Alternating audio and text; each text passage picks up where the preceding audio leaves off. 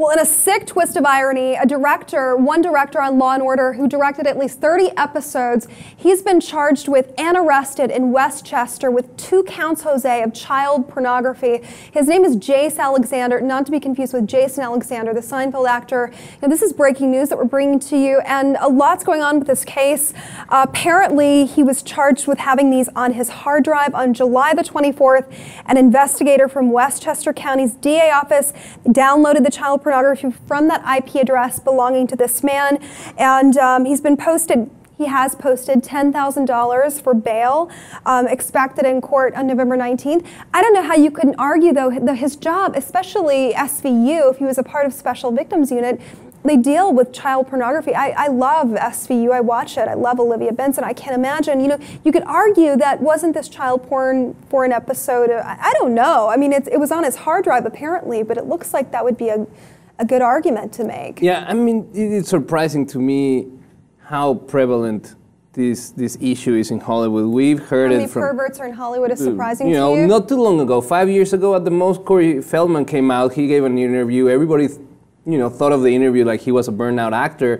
But I remember watching it, and I remember him saying, you guys will see how prevalent this is in the future. He said he was surrounded by pedophiles, that he was flanked from pedophiles on every side of him, which is so disgusting, and just like, I don't even want to wrap my brain around it. There's no rules, there's a lot of money, you can do whatever you want, you get treated, especially as a director. Have sex with a child and, force that You get into this mindset that you can do whatever you want, but you clearly can't, and I'm glad that this guy is behind bars now.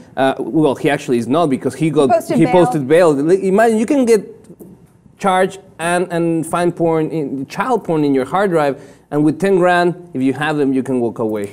Well, he's been charged with 1 count of promoting a sexual performance of a child and 1 count of possessing an obscene sexual performance. So 2 counts. He faces up to 7 years in prison for these 2 counts.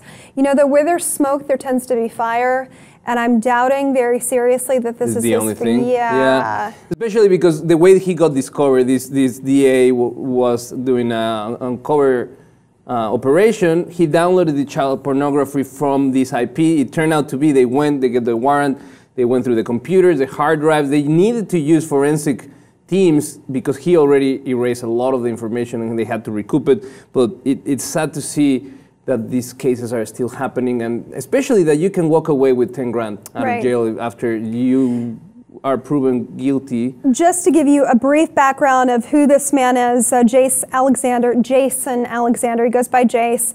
He was a producer on Law & Order, several episodes of Rescue Me, The Blacklist, The Practice, most recently Co-op. He's also a 2nd VP for the Directors Guild of America. This is no small fish we're talking about here, and just another alleged perv in the long list of pervs that we will continue to be talking about because this is such a pervasive issue that never seems to die.